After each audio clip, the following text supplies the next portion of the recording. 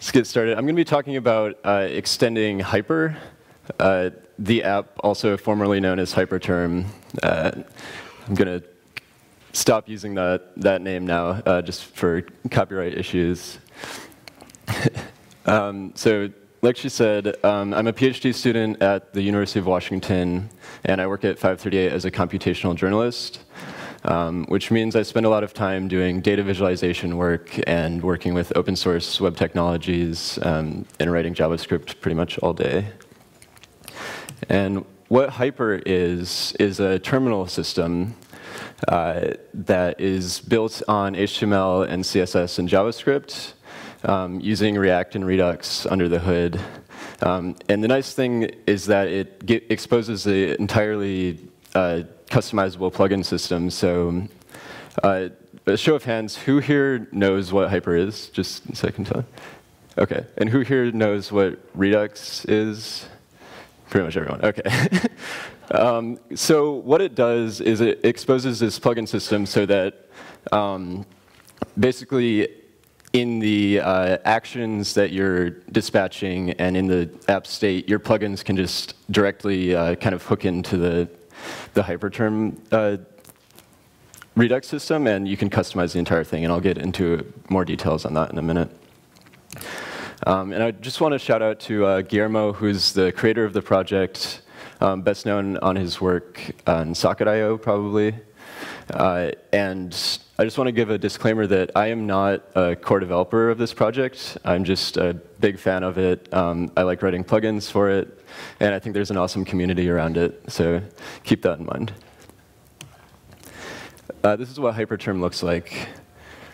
I'm just going to give a short video.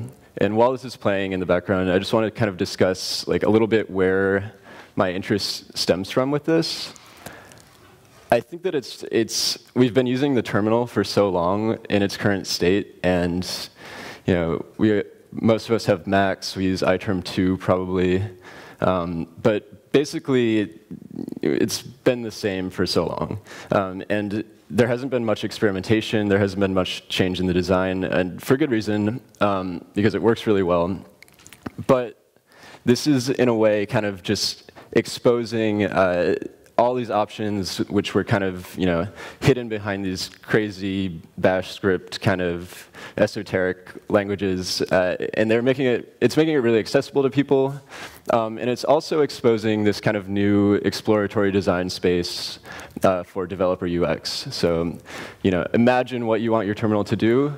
With Hyperterm, you can probably make it do that, and I'm going to talk about how. So like I said, there's a full plugin system. You hook directly into the Redux lifecycle, and it has its own plugin manager called HPM.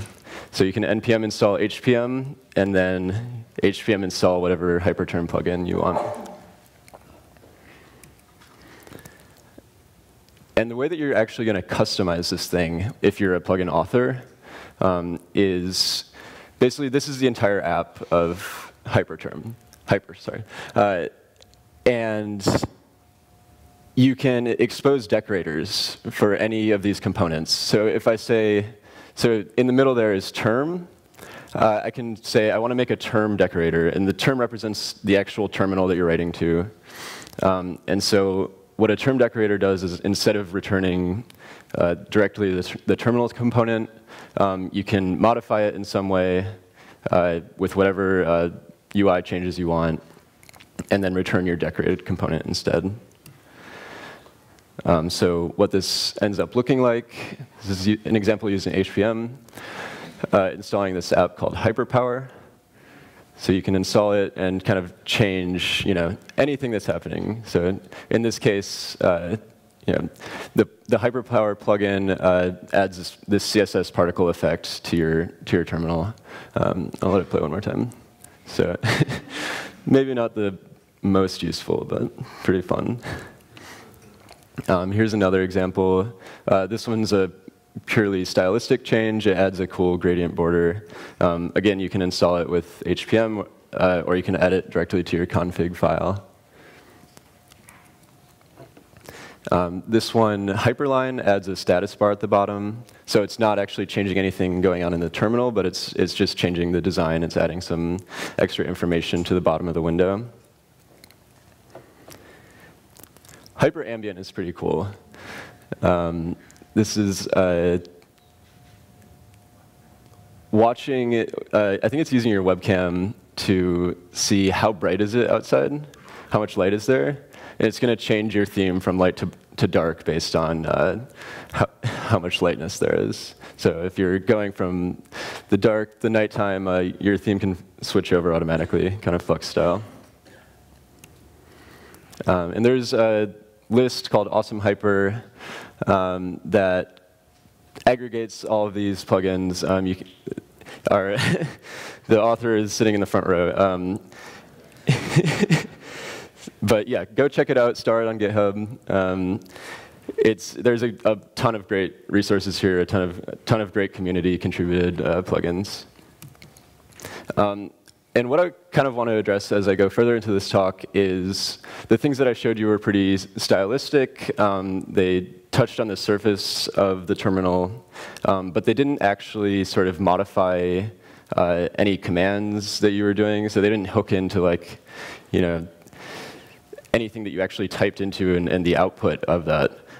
And I want to sort of walk you through at least one way that we can write Hyperterm apps that do this at a deeper level and get kind of more ingrained into your terminal. So to start, just going to do a quick Redux overview for anyone who's not super familiar. So you have a single app state at the top, and you have a user interface in the bottom right. If you've written React, this should look familiar. The idea is that it's a one-way data flow, so whatever is in your app state is what is displayed on the screen at any given time. The user clicks on something, the UI dispatches an action, and it's passed on to this thing called a reducer. The reducer is just a function. It takes an action in, and the output of the function is a state, so we completely replace the app state. So let's give an example. The user clicks. Say action A is dispatched. A new state shows up, and there we go. Our user interface changed to yellow. And what this looks like in a Hyperterm app. So let's look at hyperpower again. This is a good one. So what it's doing is, if you'll notice, it's purple at the start, and then you type wow, and the confetti kind of changes color. It's not just purple anymore. And how this works is, if we look at this life cycle, we're going to change something slightly now. So you click, and action A is dispatched. Now the plugin intercepts this action, says I'm going to do something else instead. You output a different state, and your interface changes in some different new way. And that's basically, in a nutshell, how Redux plugins work. Cool. So what this looks like in the code, this is the middleware. So this is basically where action A is getting crossed out, right?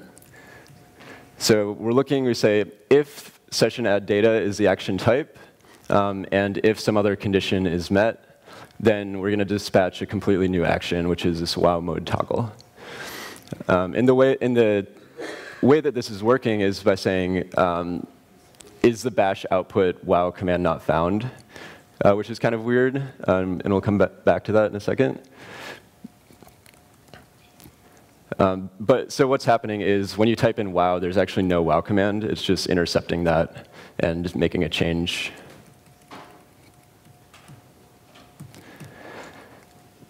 So the reducer code just watches for the new action, and it toggles the state, toggles wow mode on or off.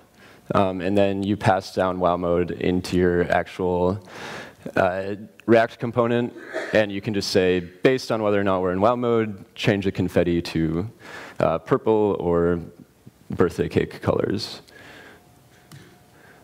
So we're going to intercept the Redux action. In this case, it was session add data. We're going to do something different with that action. In this case, WoW mode toggle. And then we're going to update the UI. And this bash wow command thing is kind of, it's a little strange. Like, if you're reading through the code, you're like, why is there not a better way to do this, right? It's kind of like looking for some bash error is probably not the best way to write plugins in general. So how can we kind of fix this? Yeah, so what can we change here to make this like a little more robust? And so before I get into the solution, I just want to point out like why this is there in the first place. Is that if you remember, this is the entire component tree of Hyper. We can go in and decorate the terminal component. But the problem is that that is kind of the lowest level. There is no React component for terminal prompt, terminal output, et cetera. You're just, at that point, you're in straight up normal JavaScript land. So you don't get all of these nice React Redux events. And so there has to, basically you need a workaround for that. And I propose that the workaround is an additional command. So you have the WoW, the Hyperpower Hyperterm plugin, but you also have a command to go on your command line. So when you type in WoW, that's not going to error out anymore. It's actually going to be a first-class real bash command that you're running. And here's an example of a plugin that does that. It's called Hyperchart. So this reads in a JSON file, and it will add a graph to your Hyperterm.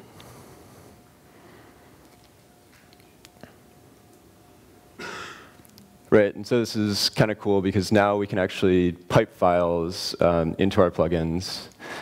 We can pipe the output of other commands into them.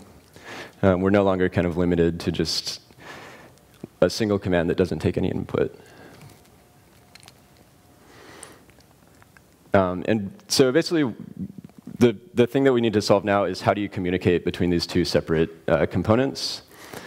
So you kind of just want to like pipe the entire output of your command to cat or something like that, and have the Hyperterm plugin read it in. So here, you know, I still have to intercept the output of this somehow, but I just need to do it in a more structured way. And the way that I do that is I just dump everything to a temporary file and return some metadata. So what this looks like if you don't have the plugin installed, you run the command. It outputs this header, which is a bunch of chart emojis, and then it outputs some metadata. So it has a path. So it says, OK, look for the data in this temporary file. And then it has a type, which is scatterplot in this case.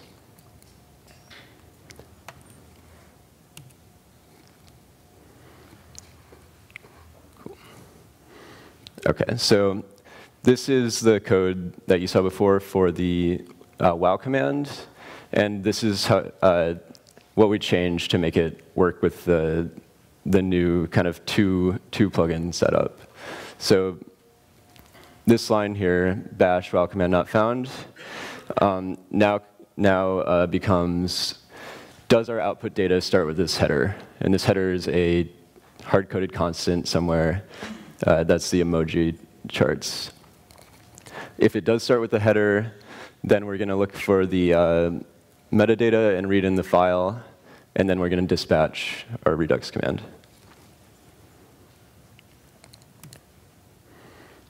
So again,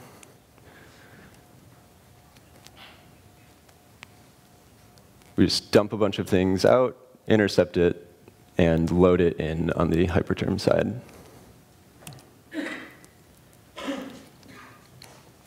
And so I showed you what the actual command line tool does. Now, talking a little bit about what the Hyper plugin does. It has full access to pretty much any React library that you want to install. So you can do all sorts of crazy things with this. In this case, I'm using a charting library called Victory to do this. So I'm piping in the output data directly into this Victory component, which then renders the chart. So the whole thing is like 100 lines of code or something for both parts. It's pretty small. And this is what the actual component looks like. So I'm decorating a terminal. So I create a terminal that has all the props that I need. And if the state is that there should be a chart on the screen right now, I create a chart, and I put it inside this hyper window thing, which I'll show you in a second. And I add that to the children. If there's not supposed to be a chart, I just skip this step and just display the terminal directly. And Hyperterm window is a reusable component that acts as the overlay. So it's just this little guy. And this is kind of nice because if you start to think about what works as a interface design for these plugins, then we can modularize all the components of those and make it really easy for other people to start putting their own components into it and wrapping these things up really nicely. Right, so this window thing I'm just requiring from NPM, and then my chart is just a few lines of a call to the Victory library. OK, so I think I have time for a couple demos. The first one, of course, is that this whole thing itself is a Hyperterm plugin. So this is using the Hyperterm window that I just showed you, so we can expand it and collapse it. And it's just a little React slideshow. And we can do kind of some other fun stuff.